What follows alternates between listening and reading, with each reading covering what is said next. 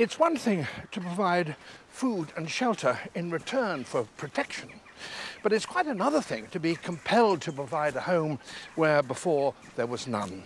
But some insects have the ability to force a plant to do just that. They're called gall makers, and this oak tree is infested with them.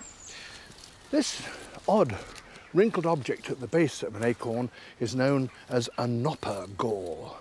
Inside, there's the tiny grub of a minute wasp. To understand how it got there, we have to go back to last spring.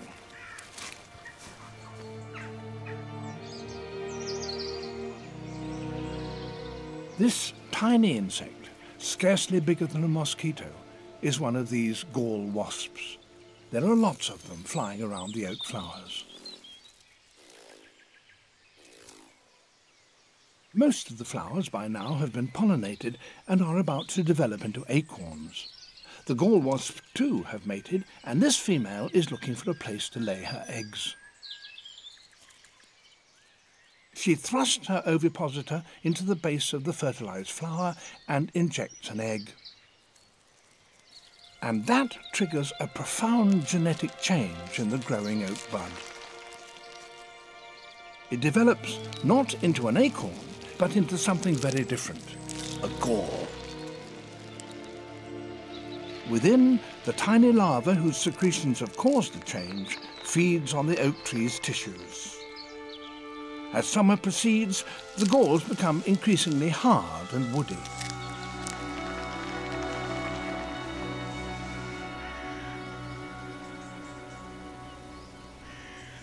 Autumn comes, and the oak tree starts to shed its leaves. It's shutting down for the winter. And with its leaves go both acorns and galls.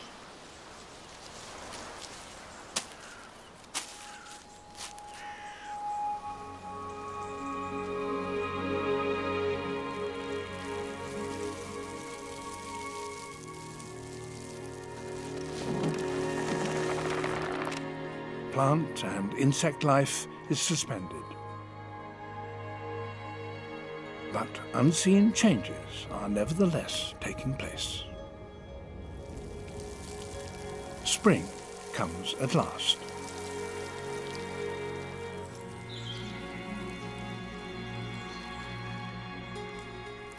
Inside the gall, something starts moving. The larva has turned into an adult wasp.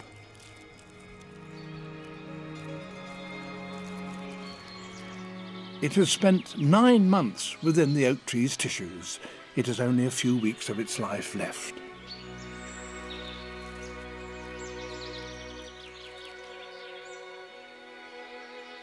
Now, as an adult, it must look for another oak to inject with eggs.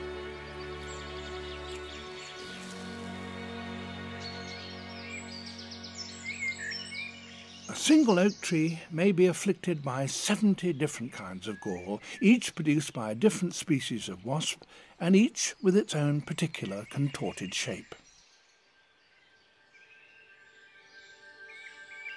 These hard shells may seem to be effective defences for the little grub inside them, but not necessarily so.